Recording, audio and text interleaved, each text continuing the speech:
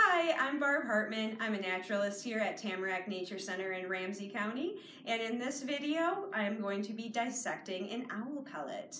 What is an owl pellet? A pellet is basically a smushed together clump of all the stuff that doesn't get broken down during the bird's digestive system. So owls like this one swallow their prey whole with the bones and the fur and the feathers and everything, and then the next day they regurgitate all those leftover parts as a pellet, and it's called casting a pellet.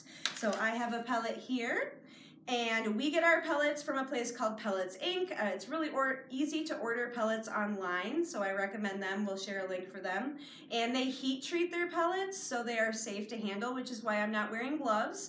Always, if you're dissecting a pellet, make sure that you still wash your hands really thoroughly afterwards, just to be on the safe side. And if you are going to try this at home, which I highly recommend, I like to have a tray that I can use to put my pellet on, or at least a piece of paper so that it's easy to clean up when I'm done.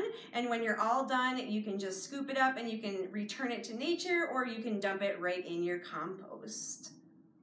All right, I have my owl pellet here, and already on the outside I can see some texture from the fur that the owl ate, and I can see some little pieces of bone that might be sticking out here. So I'm excited to find out what's inside. When you start dissecting your owl pellet, there's really no wrong way to do it. Just kind of gently start to pull it apart. And wow, inside here I can see we already have some bones that we're looking at. So let's see if we can pull something out here. It's a good idea to be careful, but some of these bones are so tiny and so fragile, you'll probably break some of them along the way, and that's okay. So let's see what we can find here. This is a little teeny tiny rodent tooth.